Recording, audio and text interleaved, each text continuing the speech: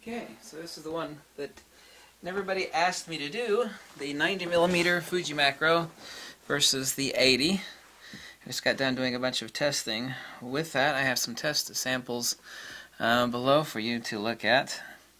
First off, I wanted to mention something specific that a lot of people had asked me regarding the Takina 100mm macro, which is a wonderful lens that I've recommended endlessly, and it's still a perfectly fine lens.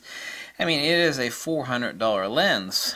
But it is a Nikon mount, but everybody kept asking me about that, and I think it's some hardcore macro people that wanted to have a single lens for macro/portraiture, and also a few people that are using that lens adapted or considering it for Fuji. And the 80mm is sharper.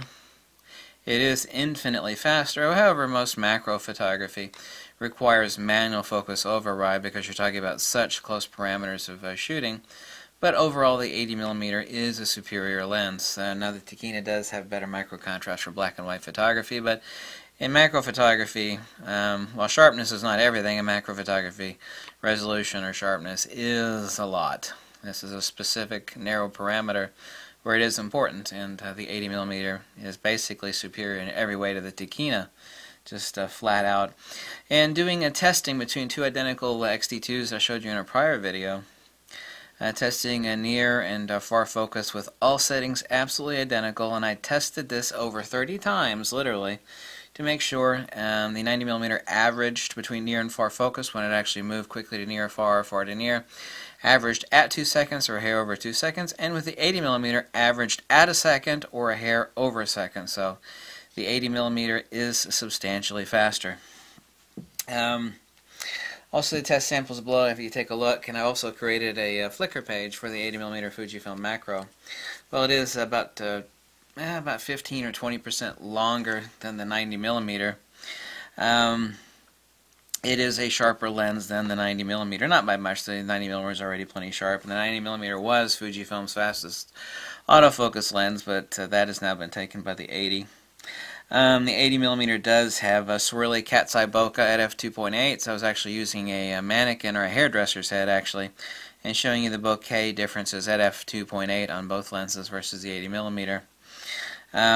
It is more ethereal. Of course, the 80 can't open up to f2 like the 90 can. At f2, the 90mm is more ethereal and has a more washed out background in the out of focus elements on the 90 versus the 80, but it depends on what you want. There's two types of cat's eye swirly bokeh. There's the good kind that the 80 has, then there's the bad kind that's really harsh and obnoxious, like you find in many Russian lenses, especially the older remakes that have Waterhouse apertures.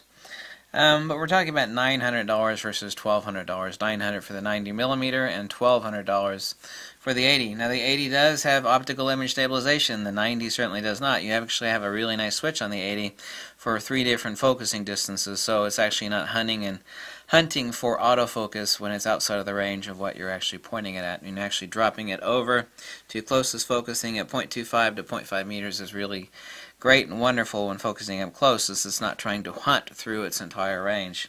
Between the two, if you only have 2 lenses, given the fact that this is a dual-purpose lens you can use easily for portraiture and other things, as well as obviously so macro. I mean, I would consider the Fujifilm for another $300, the 80 for another $300 to be well worth it. So, comparing the two, other than the slightly more ethereal pastel out-of-focus elements at f2, which is not that substantial over 2.8, and I have the test shots in the links below, the 80mm is superior in every way to the 90 if you just went head-to-head on both. The only issue that the 80 has, and I can't call it an issue, is when you actually go to preview your images, the linear motors, the power to them is dropped, and the lens makes a discernible thunk. And of course the 90 does too, but it's substantially more so, like a bit over 2 times as noisy as the 90 is when actually you go to preview an image and then go back. So when you actually go out, it's thunk,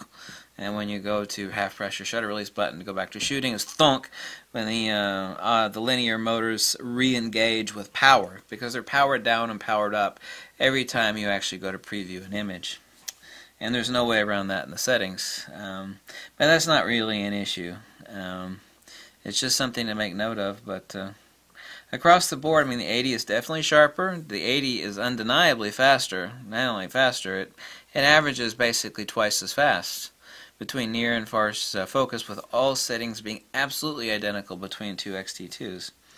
The 80 is the better value, and it has OIS. And for $300 more, if someone's wanting to know between these two which to get, I will subjectively say definitely so. The 80mm 2.8 macro here.